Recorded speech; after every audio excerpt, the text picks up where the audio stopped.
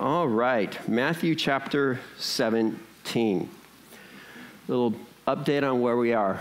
We are quickly heading towards the cross in Jerusalem. It's later on in Jesus' ministry.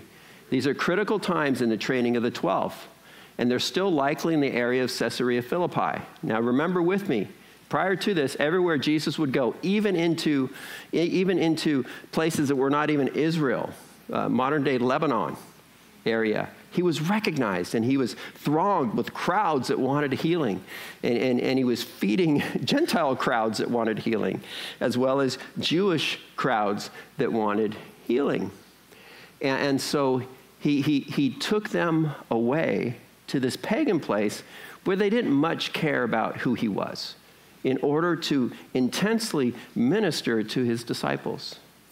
But we know at this time, and Luke records in this particular grouping of stories at this time, it says in Luke 9:51, "Now it came to pass when the time had come for him to be received up, that he steadfastly set his face to go to Jerusalem." It was coming, he knew it was coming, and he wasn't holding back, and so he was on his way to Jerusalem, as we will see in the next few weeks.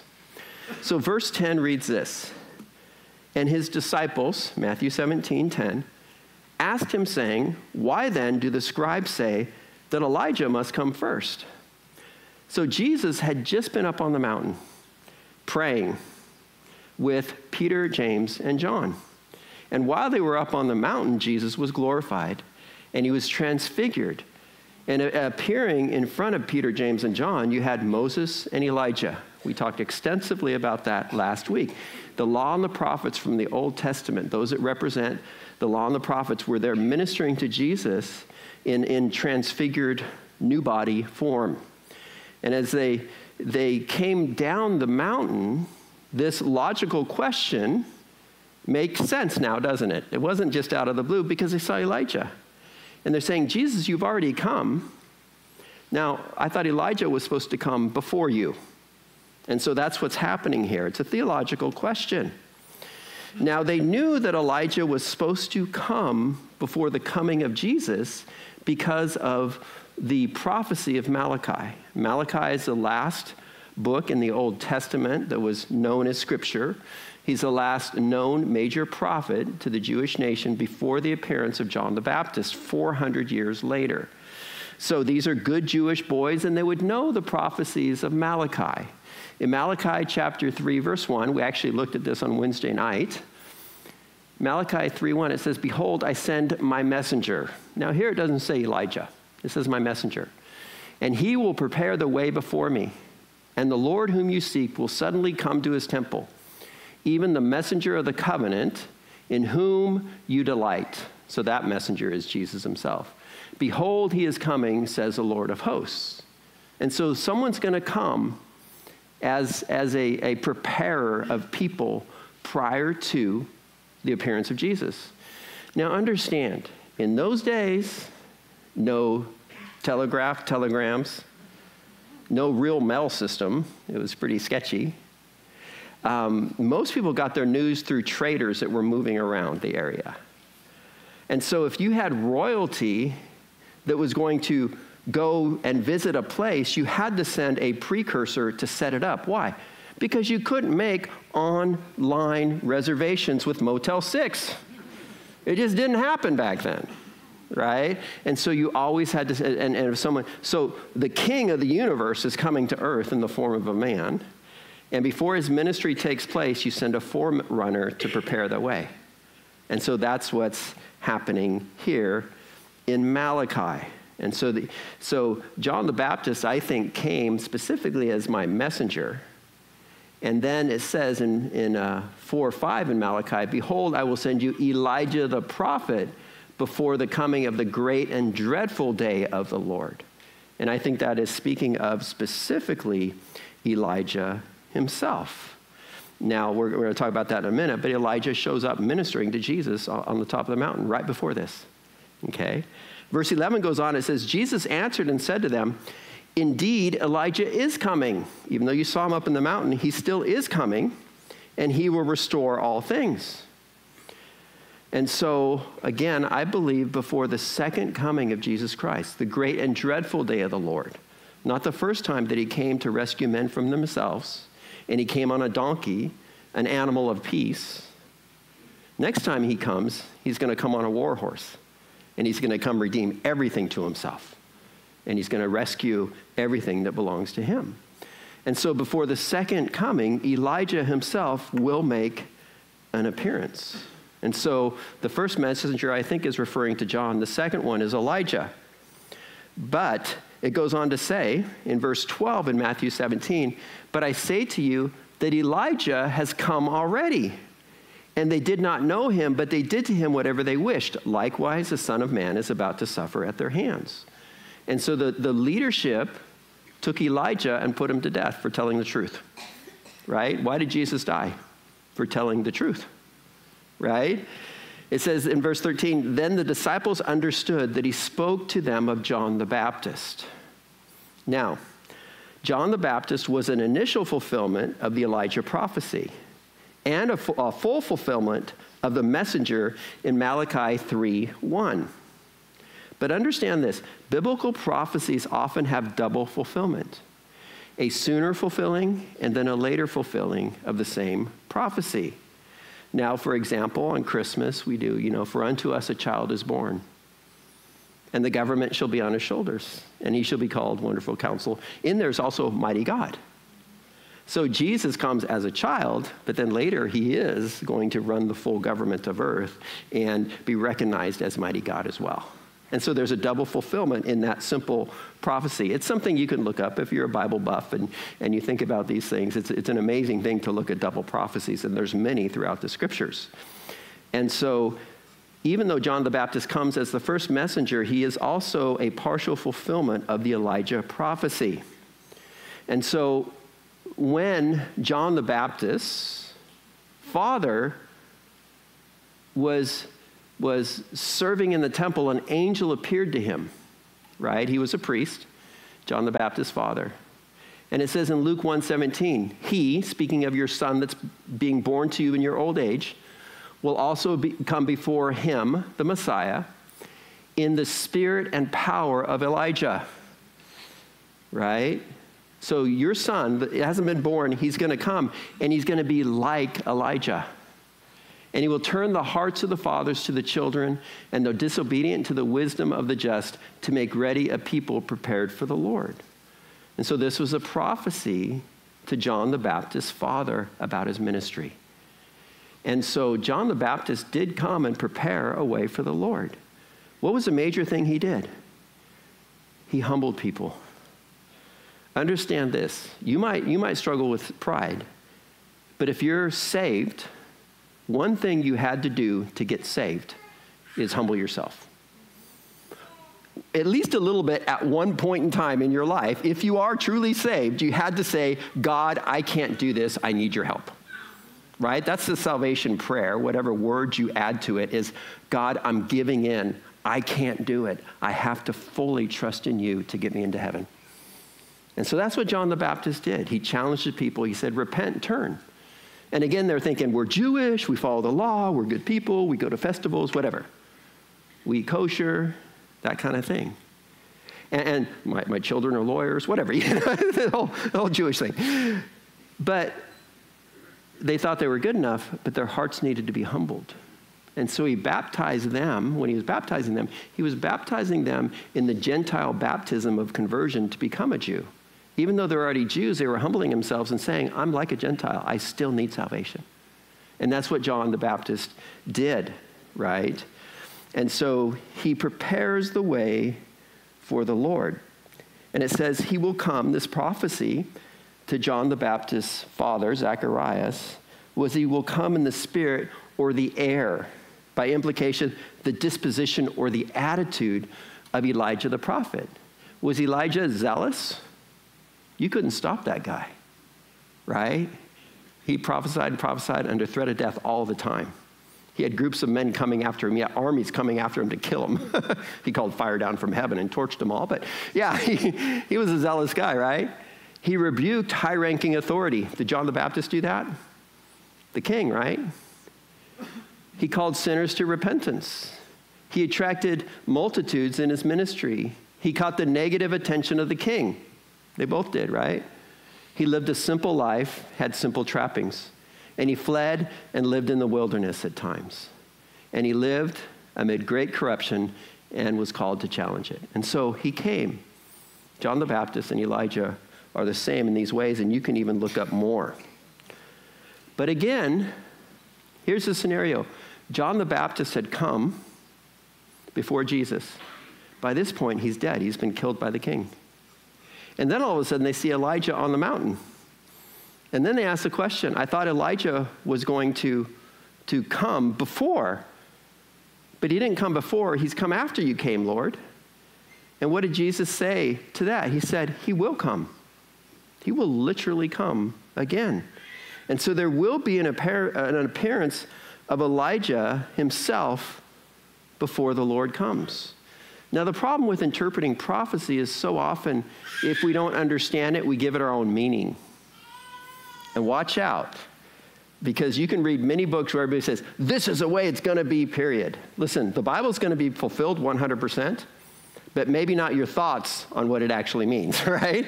But we get this concept in our head how it will work. So understand this.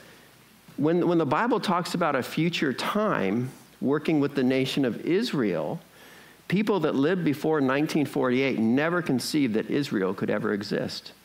And so they're trying to figure out all these prophecies and these promises to Israel.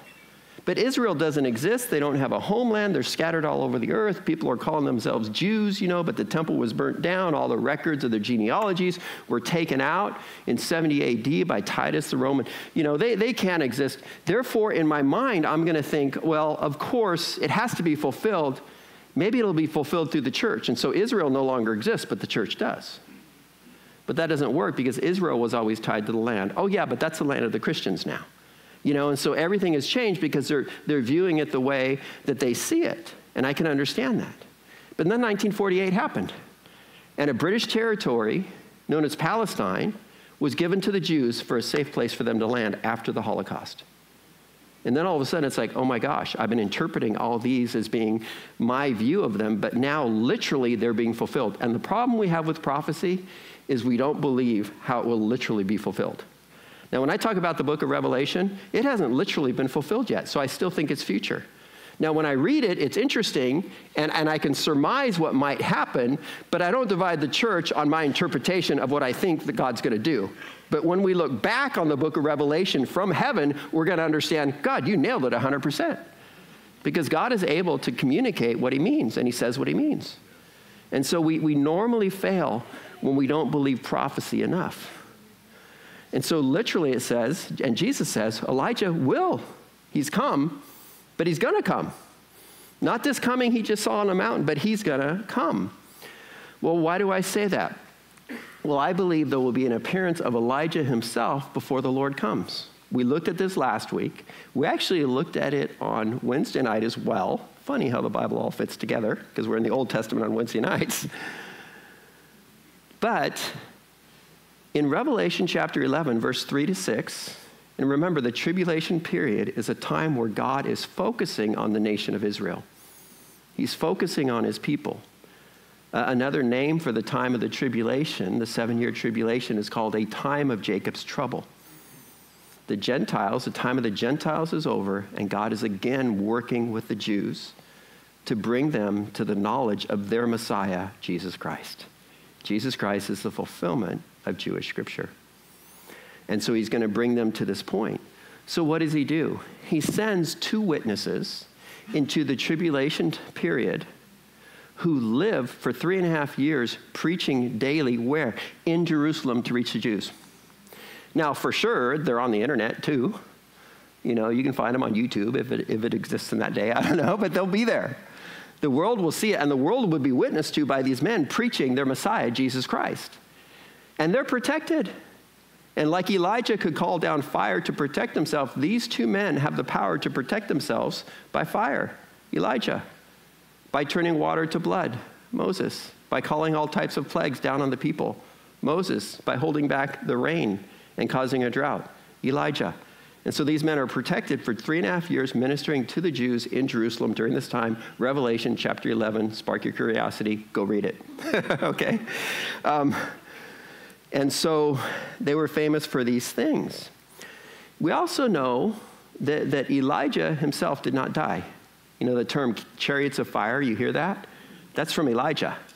Elijah was carried off into heaven by a chariot of fire. He never died. And so he's going to come back. He also appears, last week we looked at the transfiguration, on the mountain with Jesus to encourage Jesus prior to him going to the cross. What about Moses? Moses did die. He died on Mount Nebo, didn't he? Okay, but they've never found his bones, even though it's described where his tomb would be. Why?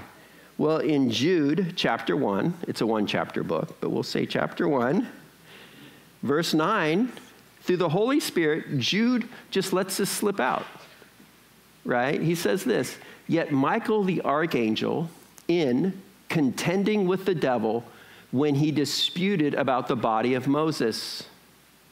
Why would you dispute about the body of Moses? Well, God had use of him. One of them is at the transfiguration. I believe the second thing he has use of him for is during the tribulation period, right? And they dared not be against him reviling accusation. So talking about Michael the archangel, not just taking on another angel, but trusting in the Lord for that, right? Because sometimes, I'm going to kick Satan in the face. Don't say that. Pray the Lord kick Satan in the face. You don't got power to kick Satan in the face, right? And that's kind of what that is saying here, okay? But the idea is that they disputed over the body of Moses. Isn't that interesting? I think God still has use of him. And so you got Moses and Elijah. And so Jesus says, literally, this is going to be fulfilled. And so they understood, John the Baptist came in the spirit of Elijah the first time. And Jesus says he's also going to come the second time. Now, we're going to shift gears in verse 14 as we move forward. It says in verse 14, and when they had come to the multitude, a man came to him, kneeling down to him and saying, Lord, have mercy on my son, for he is an epileptic and suffers severely, for he often falls into the fire and often into the water. And so as they're starting to leave this place, word comes out, and here comes the crowds again, right? And I want you to note, because it's a pattern in our lives, Jesus, right before this, was where? Up on the mountain in glory, being transfigured. Oh, what a place. Peter didn't want to leave. He wanted to build a tabernacle of all of them. Let's hang out here.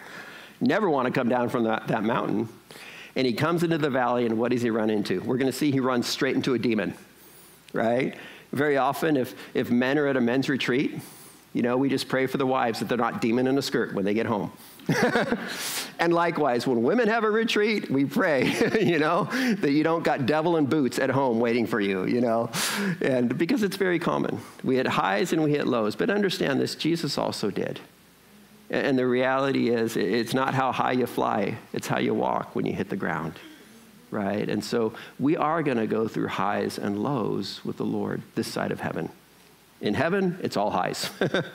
But this side of heaven, we're going to have the highs and the lows. And so he comes to him, and he says, my son, he's an epileptic. Now, he's not a young man, as we'll see later on. So he's this older young son, and he calls him an epileptic. And some of your translations would call him a lunatic. It might say that. Now, the idea behind that is that during a full moon, and we still see it today, that for whatever gravity pulls or whatever's going on in the earth, because the gravity is much higher once you have a full moon, because the sun and the moon are now lined up with the earth, right? And it might have something to do with the fluid in your body or whatever, but things get a little crazier at full moons, as people have done the studies and all. And so when someone would have a struggle or a seizure or something like this, it would be connected to the moon, or they would call him a lunatic, right? And that became adapted to someone that's just crazy, right? Now, you need to understand that many times physical ailments can be mistaken for demonic possession. And at other times, people will blame it on a demon even though it's just something physical, right? And so you just don't know. When you're dealing with someone that's struggling with mental illness, you pray for spiritual protection over them, and if spirits are involved, because very often they are involved, even though it's a physical ailment. Why? Because Satan's going to take advantage of every weakness we have anyways, right? So never, ever forget the spiritual element when you're dealing with a physical ailment, okay? I do have some training in mental health and counseling, and some certifications in that area. And so I've studied a little bit, and I do understand that you have a disease called schizophrenia, right? And some of you may struggle with it, probably a few of you. So, and what it is, it's your mind talking to you, right? Now, it's interesting because in the Lord, that's an awesome thing because the Lord has an easier avenue to speak to you, right? And I find that very, very often people can be prophetic that might have a little bit of schizophrenia. The hard thing is, if you do or you know someone that does, you have to have people watch you too, because Satan has that ability to speak into your mind as well, right? And so just be careful of that, because that's a reality. That's a physical malady that can also have a spiritual component easy, right? My wife is dealing with anxiety, so what's Satan trying to do to my wife right now? He's trying to pour the lies into her. You're never going to get better. You're not going to see your grandchild born, blah, blah, blah, just trying to. And so we're praying all the spiritual protection, even though my wife inherited what's going on with her from her own father. And that's very common when you deal with what my wife has, okay? And so they're mixed together, okay? Now, this man is confusing epilepsy with demon possession, which is easy to do, okay? But we know, because Jesus casts out the demon, that his epilepsy was actually caused by a demon. So again, you always pray. Whether it's fully physical, you pray for the protection from the spiritual, and it may be fully spiritual that is affecting the physical. And so back and forth, just pray. That's the point. Just deal with it and say, Lord, keep us from the evil one. And then Mark would record also about the same incident, that the boy would become rigid, clench his teeth, and foam at the mouth. And so what was the demon doing in this young man? He was trying to get him to commit suicide. And why would Satan's influences want to cause that? Because God loves human beings. And Satan, therefore, hates human beings. Because Satan hates what God loves. Okay? And so this influence is taking place on this boy. In verse 16, the man says, I brought him, because he's suffering, I brought him to your disciples, Jesus, but they could not cure him. Now, as parents, we want nothing but the best for our kids, right? But sometimes when we bring our kids to a doctor or a specialist or a counselor, they don't get the help they need. So what do? Just give up? No, because you love your children and your loved ones, you just don't give up. You're just going to push through everything you possibly can, because until they're better, you don't quit, do you? And so that's what this man is doing. And so what did he do? Ultimately, he brought him to Jesus. Best thing you could ever do. Now, there is a clear teaching on this, and I'll hit it quickly. But the lesson is clear to parents. Bring your kids to Jesus. It's good that your kids get a good education. It's nice that they learn how to play with others on team sports. It's good that they have a roof over their head. But listen, as a parent, the most important thing you could ever do is bring your kids to Jesus. They don't need a 5,000 square foot house and have their parents be absent all the time. They need loving parents that are going to bring them to Jesus. That is the most important thing that you could ever do for your children, is to bring them to Jesus. Now, here's the thing. I don't know if you've noticed, if you've raised kids, they're little sinners. Why? They're your children, and you're a sinner. They got what you got, right? But the world says today, let them figure it all out themselves. Baloney. That's not what we're supposed to do. We're supposed to raise them up in the ways of the Lord. And understand this. If they reject God, let it be despite your efforts, not because of your lack of effort. If they rebel against God, let it be despite you, not because of you. And so just an admonition to parents. Whatever it looks like with your kids, take the word of God and apply it in your unique way to your children and raise them up as much as you can and bring them to Jesus. Verse 17 goes on. So the man says, your disciples couldn't heal him. And Jesus answered, he doesn't say what you expect him to say, but he says this, and it might sound mean. We'll talk about that. He says, oh, faithless and perverse generation, how long shall I be with you?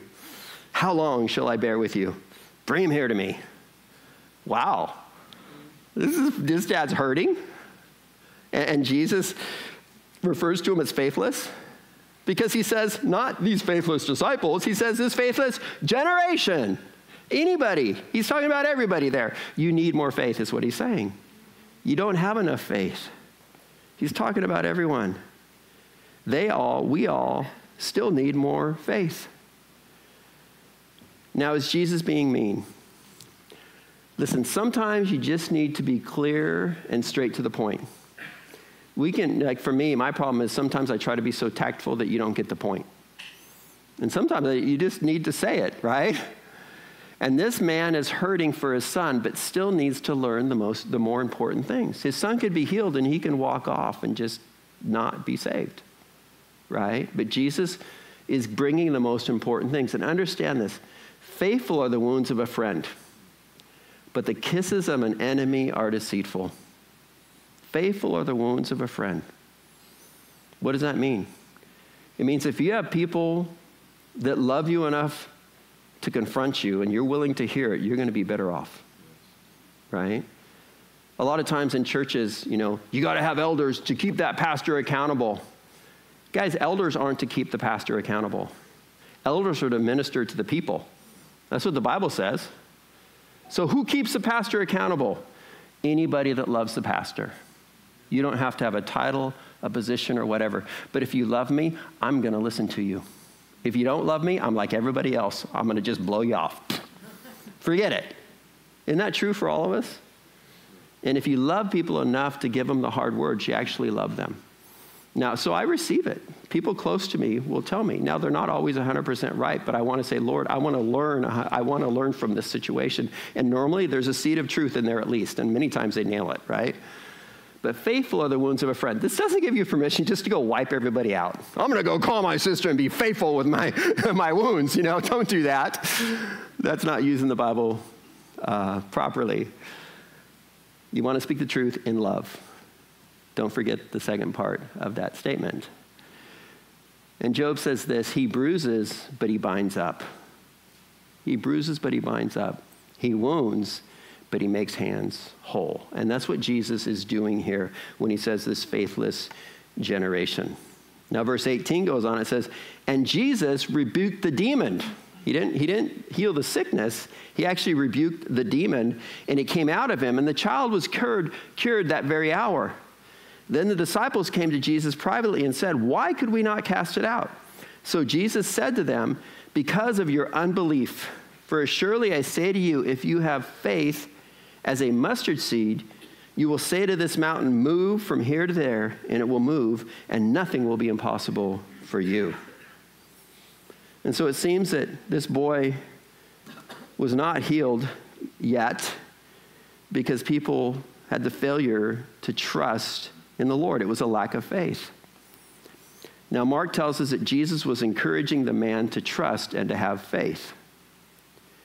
So Mark 9, verse 21, he asked the father saying, how long has this been happening to him?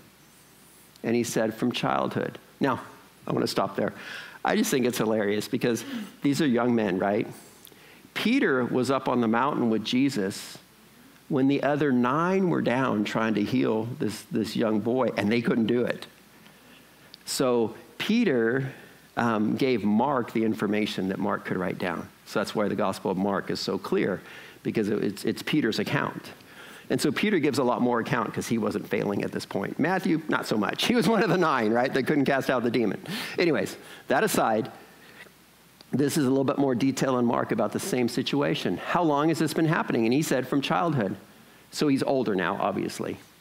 And often he has thrown him both into the fire and into the water to destroy him. But if you can do anything, have compassion on us and help us. And Jesus said to him, if you can believe, all things are possible to him who believes.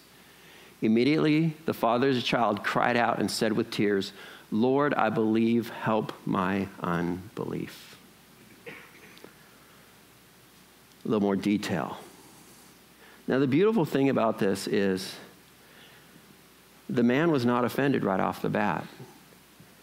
He didn't argue with Jesus going, but don't you know how many times I go to synagogue? He didn't do that. Well, who do you think you are? Like we do, right? We get all defensive. He was listening with a heart to learn. Don't get defensive with God. He loves you more than you love yourself. He cares about you.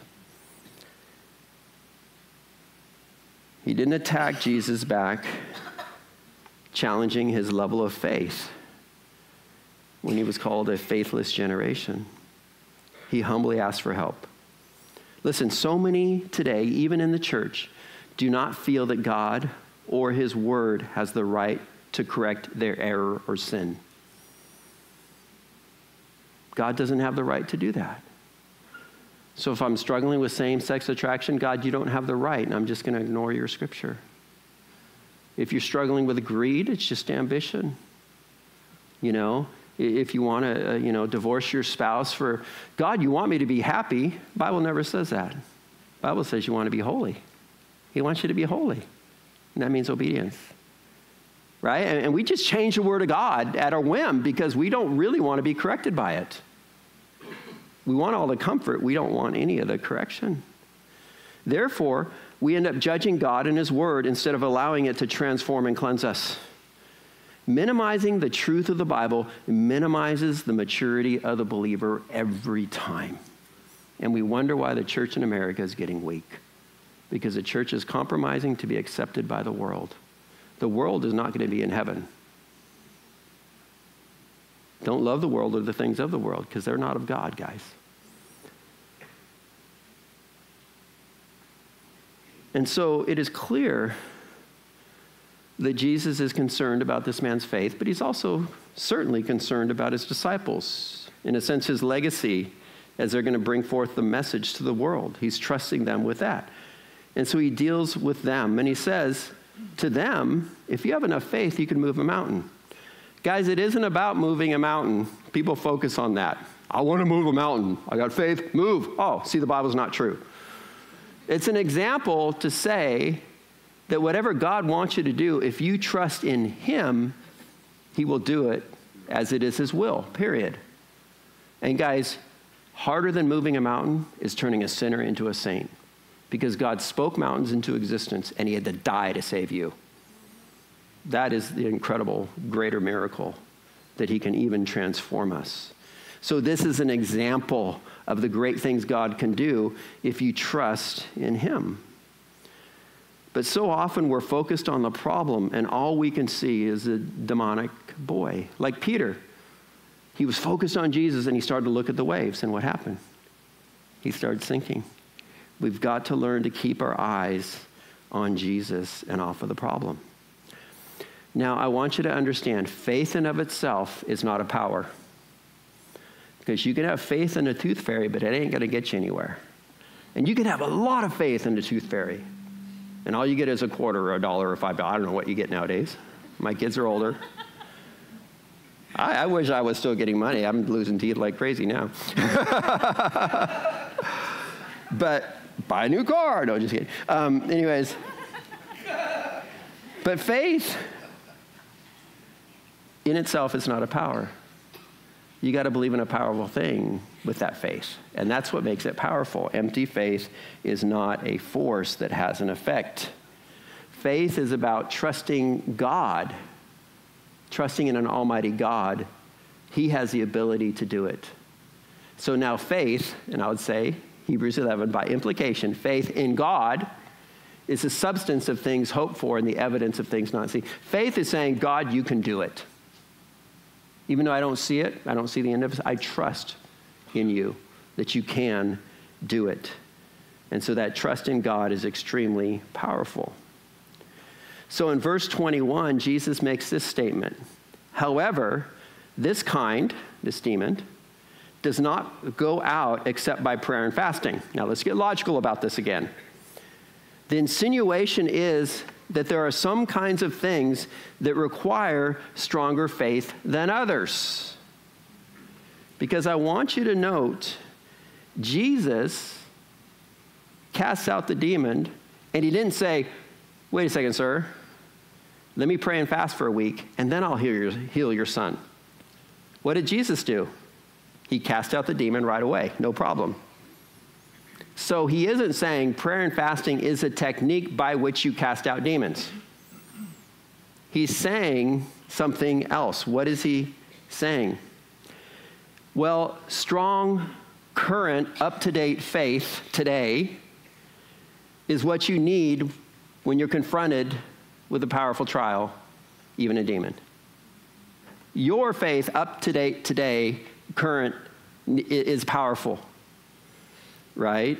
So when dealing with demons, you cannot have only a Sunday morning faith. You can't be a Christian for a few hours once a week and expect to be a powerful Christian once you face a trial, right? You need to have a 24/7 walk with God, and then you're going to face trials better.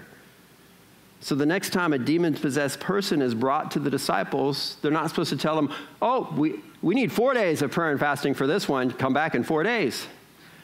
They need to be ready on the spot.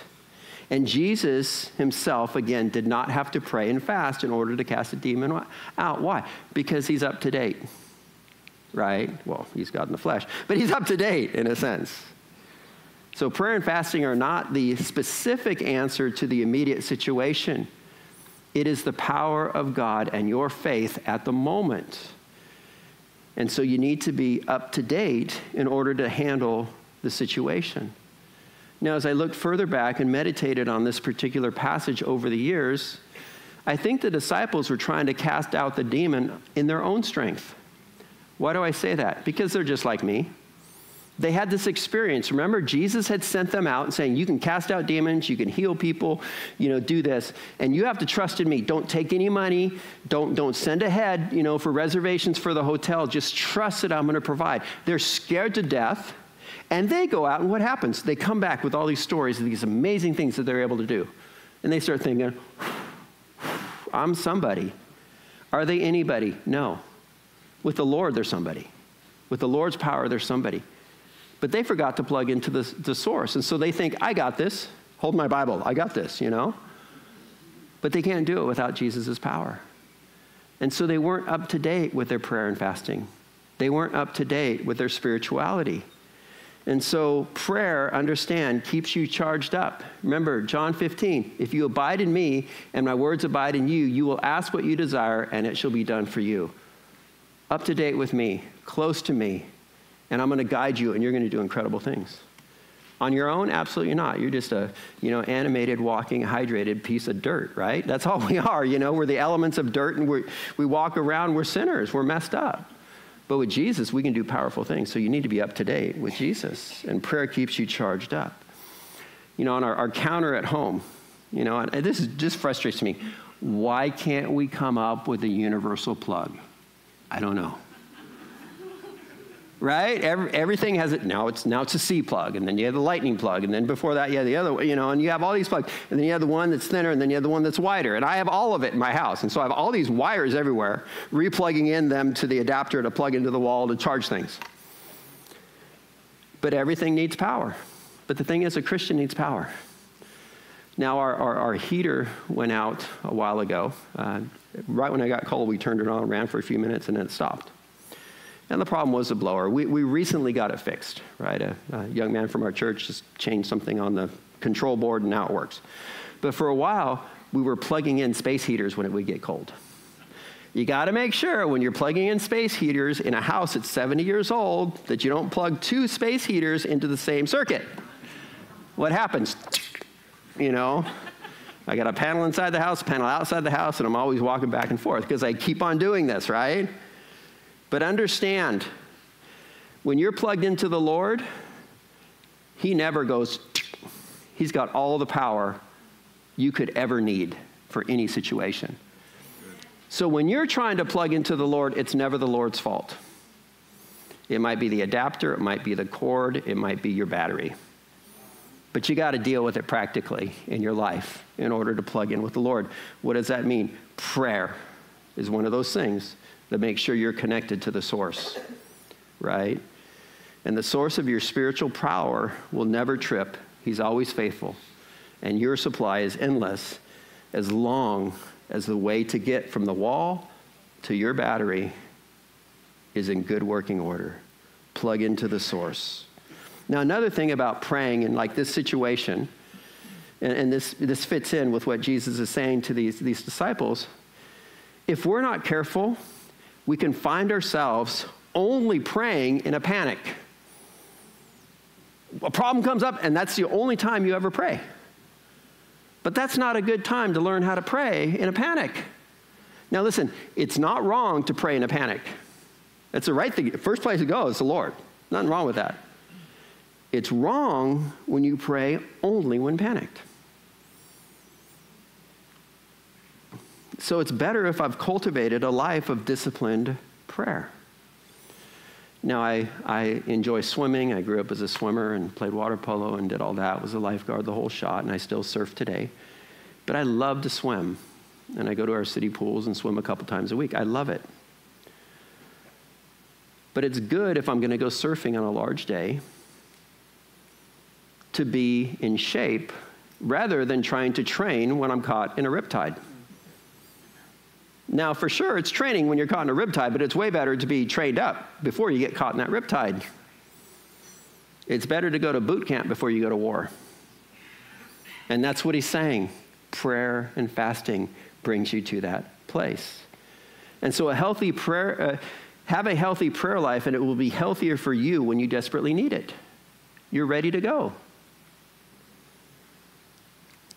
Great story here. Acts 19:13.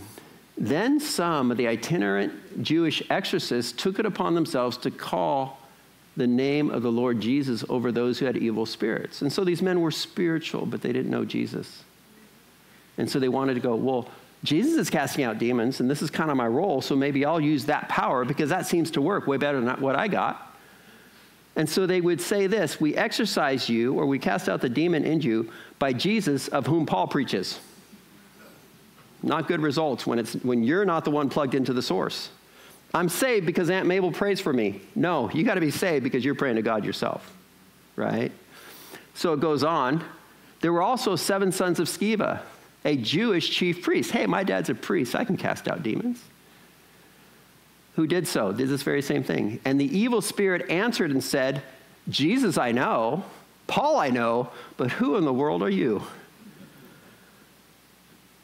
Then the man in whom the evil spirit was leaped on them, overpowered them, prevailed against them, so that they fled out of the house naked and wounded.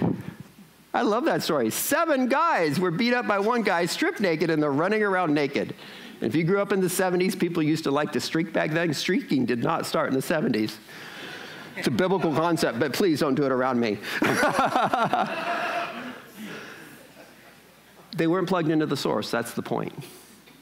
That is the point. What about fasting? This is something that most believers today do not practice. And the thing is, we pray and fast in this church a couple times a year as a group, but I encourage you to do it as individuals as well. Last Sunday, I asked you guys to fast on Monday for my wife's health. But it is just as important today as it was when Jesus made this statement. We're not above this. So as praying plugs us into God, fasting unplugs us from the flesh. It teaches us that we don't need all the things that our flesh tells us we need. When your stomach is growling and you don't feed it, you'll find out, missing one meal, you're not going to die. And fasting teaches us that we can learn to depend upon God more than we already do. Now understand this, I'm a horrible faster. I have a high metabolism, I'm ADHD, I'm always moving, always got something going, right? I'm either sleeping or moving, right? That's kind of my nature. Or studying, I study a lot too. But anyway, so man, I'm miserable when I'm fasting, but I still do it. When our girls were growing up, we fasted once a week, my wife and I, for decades, or for 18 years. We fasted for our daughters. And man, was I miserable. Talk about hangry. I was hangry in everything else you could do, you know. And I normally learn afterwards what God was teaching me or get insight. And for me, it's after that fat meal where you just like, oh, okay, now God can speak to me, right, you know. But it is a discipline and it is something. Do I completely understand it? Look, I don't understand prayer. I got a doctorate in theology. I still don't understand prayer. It's an amazing thing. Fasting, I don't completely understand, but I know the Lord says do that, right? And it does focus on the spiritual things. But it's also just a passionate response. If you have something heavy going on in your life, be like Nehemiah. Nehemiah was not like Ezra. Ezra was a priest. Nehemiah was a worker man, an average Joe, right? And when Nehemiah was working for the king back in Babylon, and he got a report about Jerusalem, it says, they said to me, the survivors who are left from the captivity in the province are there in great distress and reproach. The wall of Jerusalem is broken down. Its gates are burned with fire. So it was when I heard these words that I sat down and wept and mourned for many days. I was fasting and praying before the God of heaven. And God motivated him to petition the king, go down and rebuild the walls of Jerusalem. And that's where we get the book of Nehemiah. And so if you're under overwhelming stress, it's a good thing to be able to say, I'm going to fast. And somehow it gets you to a place where you have more power. This does not come out. If you're going to battle a demon, be ready. Be updated. Be charged up with the Lord. That is not the moment to mature in your Christian faith. You want to be mature going into that trial. And so I would just say to you before we celebrate communion this morning, may your faith be stretched as you grow in these disciplines. May your dependence and trust in God grow as you pray and fast. And may you be powerful wherever, but more importantly, whenever.